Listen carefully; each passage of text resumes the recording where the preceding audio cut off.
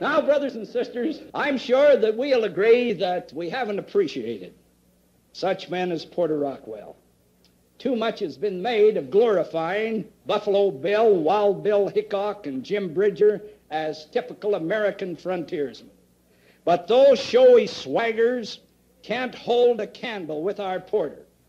You can't uncover from the ranks of this type of American frontiersman a man like Porter and Lot Smith, who once rode out against an invading army and utterly defeated that army without firing a shot.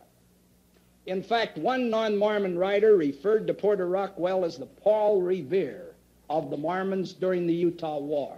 He was the man that rode in and rode up to Silver Lake in Little Cottonwood Canyon to tell Brother Brigham and the others who were commemorating the 10th anniversary of their coming into the valley that Johnston's army was on the way. Doo-dah, doo-dah. The Mormon people for to slay. Doo-dah, doo-dah day.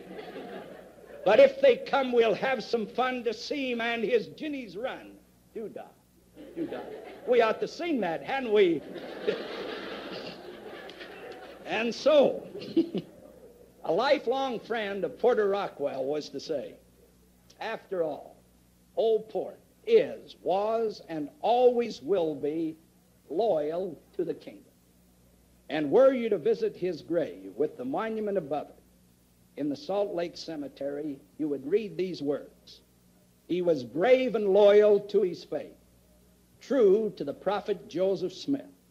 A promise made him by the prophet through obedience was fulfilled. That immediately comes to your mind, doesn't it?